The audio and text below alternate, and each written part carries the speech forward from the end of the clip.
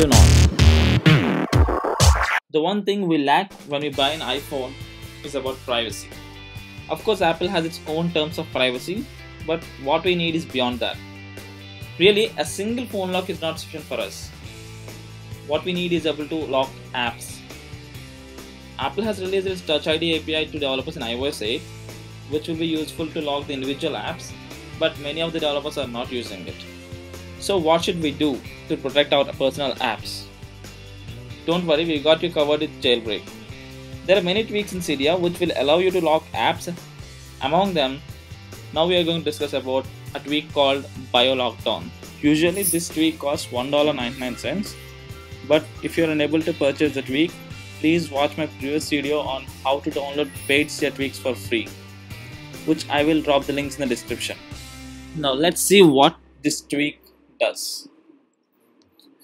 See, now I can open all my apps without any restrictions.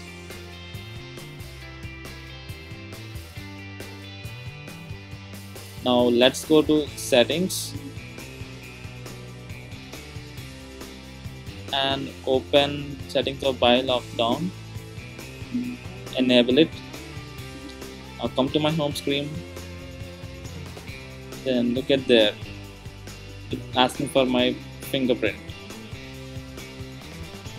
Same for the Engadget 2. So this is how the tweak works. Now let's go to the settings pane of BioLockdown.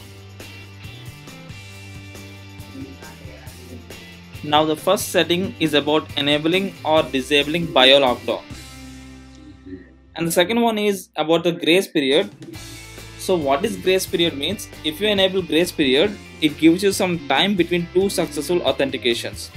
Say if you select grace period for 2 minutes, and if you open any app that is protected by BioLockdown, then BioLockdown is disabled temporarily for 2 minutes. And if you lock your device, meanwhile the BioLockdown again comes into play.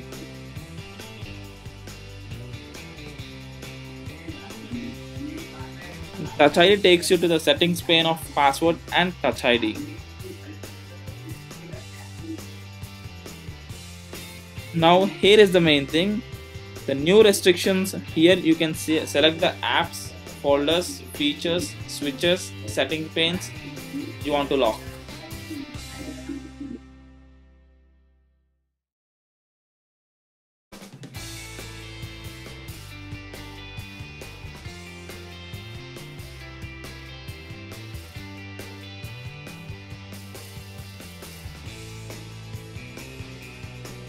Now here in features, if you enable answer phone, if anyone calls you, it will not show the caller ID until you authenticate using your fingerprint. Similarly, you can also protect placing a phone call.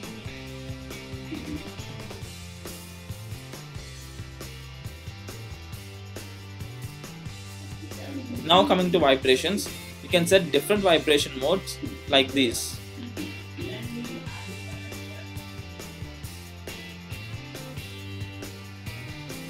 You can also protect your app switcher by blurring them or making them black or making them white.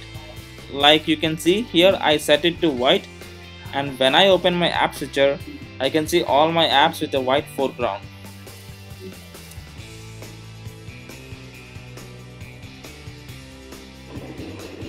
Now lock device on cancel. If you enable it, it will lock the device when you click on cancel in the authentication prompt. If you select the second one, it simply dismisses the authentication prompt.